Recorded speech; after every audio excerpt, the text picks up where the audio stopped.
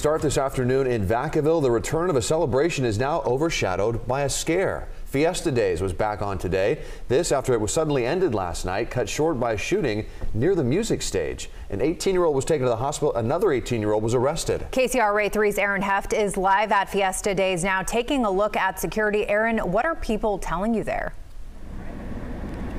Well, many are asking how a gun even made it inside of this festival. We talked to security and they say security and Vacaville police are nearly constantly always on patrol in this area. They also set up cameras, but it's a park and it's a completely open park.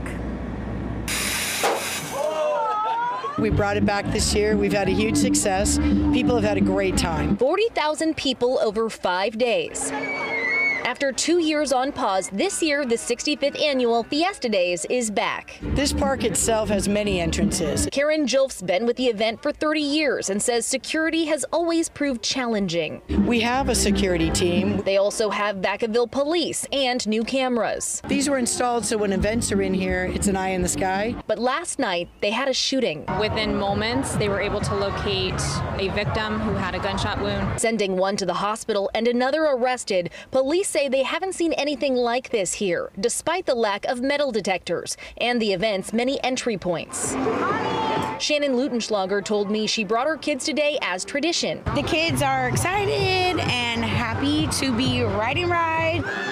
But they decided to come during the day to avoid any trouble at night. Sue Canalita did the same thing. It's not a great place at night. It never has been. Everything's fine. It's just a few people who just get rowdy. Here you go.